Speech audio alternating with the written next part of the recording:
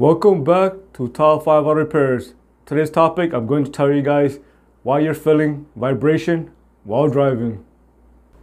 The first and most common reason why you're feeling vibration while driving is going to be your wheels are out of balance.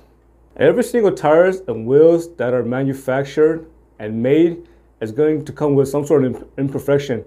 For example, we have this tire over here, and when this tire is made in the factory, some part of the tires may have more rubber than the other side. This is why weights are added to the wheel to help balance out the tires. Also, the wheel itself may also be out of balance, and weights are also placed on the wheel. It's either placed on the outside of the wheel or on the inside of the wheel. If your tires are not out of balance, maybe you have a tire issue.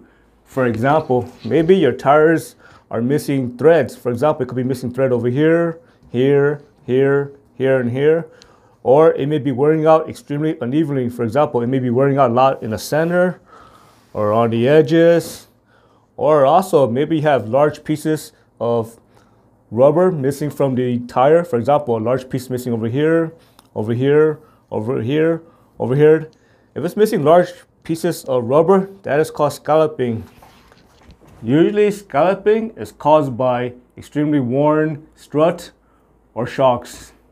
The next common reason why you're feeling vibration while driving is going to be caused by a bad axle. The reason why axles start to fail is going to be number one, normal wear and tear, and number two, the dust boot on the axle is ripped and torn. So when the dust boot is ripped and torn, it's going to cause the grease to leak out of the axle, and it's going to introduce dirt and rocks into the axle bearing, and this will cause increased friction, and it's going to cause the axle again to prematurely fail. The next common reason why you're feeling vibration while driving is going to be caused by worn wheel bearings.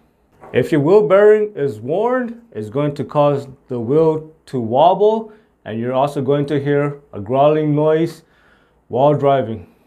The quickest way to check for a bad wheel bearing is to jack up the vehicle and place it on jack stand. Next, grab the wheel or tire at the 3 o'clock position and the 9 o'clock position and rock it in and out like this. Next, grab the 12 o'clock position and the 6 o'clock position and rock it in and out like this. If the wheel or tires start to rock in and out, that means the wheel bearing is bad and it should be replaced. And you have a rear-wheel drive vehicle or an all-wheel drive vehicle, you're going to have drive shaft. And if the drive shaft is out of balance, or the U-joints are worn, or the carry bearings are worn, this can definitely cause intense vibration while driving. The next common reason why you're feeling vibration while driving is going to be caused by worn outer or inner tie rod. For the outer tie rod, if the rubber boot becomes worn, it's going to allow grease to leak out, and it's going to allow dirt and rock to go inside and cause the outer tie rod to prematurely fail. The next common reason why you're feeling vibration while driving is going to be caused by worn strut or worn shock. The purpose of the strut or shock is to help support the vehicle. Also, it helps to dampen vibration and shocks while driving. These are the main reasons why you're feeling strong vibration while driving.